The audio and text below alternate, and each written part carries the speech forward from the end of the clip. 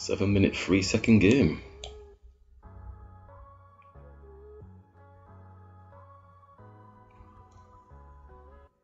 See what our luck is like today. It's probably going to have run out. And let's go here. Computer says we should just take here when we do the evaluation.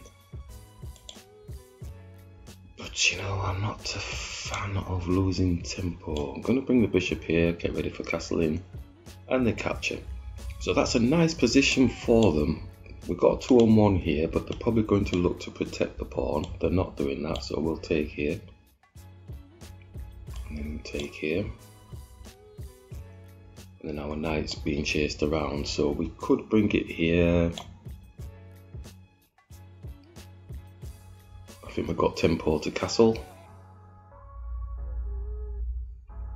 Yeah, okay, so they've got a set plan. They're looking to target this area, but maybe looking to attack this pawn as well. And let's X-ray through onto their king. Double the pawns here.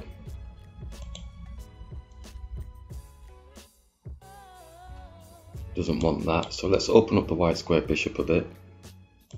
Shall we get the bishop out? Yeah, just get it to here, not too far, don't get overexcited. It's got the power base with the pawns in the center here. And we do like this.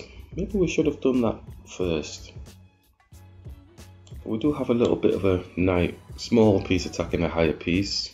I'm gonna have to bring it back because he's just gonna come and attack it. So he's attacking it. Nothing there, nothing there, nothing there. Let's come back. Probably gonna have to swing it here at some point. It's blocking our queen, so maybe look to attack the queen. So I'm gonna attack the queen. Don't think they're gonna exchange. They're gonna want to be arty. Probably come here or something.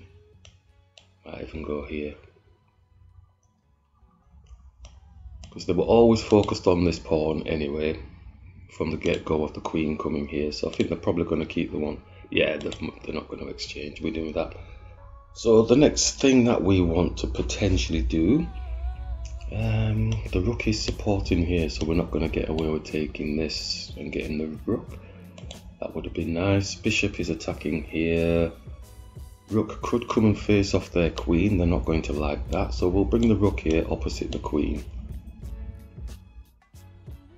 Just in case anything kicks off, then at least we've got pressure towards the queen, sorry.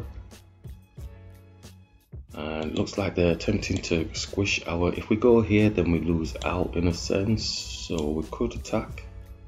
We do have a 2-on-1, but he's got 2-on-1 protection here, so if we take the knight off there, then he's only got one, which is the queen protecting. I'm believing, yes.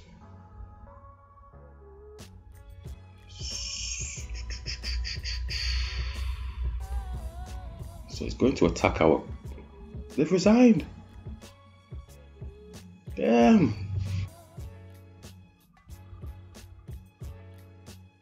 Let's have a look at the analysis on that one.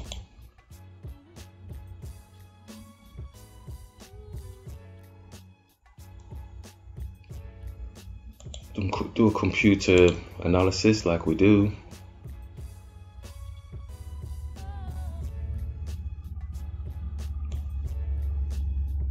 Just whirring away. Still thinking. 2 inaccuracies for us, 1 mistake, 3 blunders. 1 inaccuracy for the opponent, no mistakes, and 3 blunders. So they performed better than us. With, what is it, 63% accuracy, 62% accuracy for our opponent. And looking at the tail of the tape here, currently it's just showing minus 0.6, so really there's no resigning situation here. I mean, could they not take? Well, I mean, they could take with the pawn or the bishop. We go squeezing here, but what I was thinking was they could come and just attack our, yeah, where it's showing here the arrow. Could they not just come and attack the queen? But they pushed their pawn, so they lost a bit of tempo. So maybe we could have just taken, well, we weren't going to take because the knight's still there. So we did capture. So then at that point, they can't really go here because then our bishop would take. So that's fair enough, but it's nothing major. Okay, slightly disappointed there. I don't think they needed to resign really. Okay, I'll go on to the next one.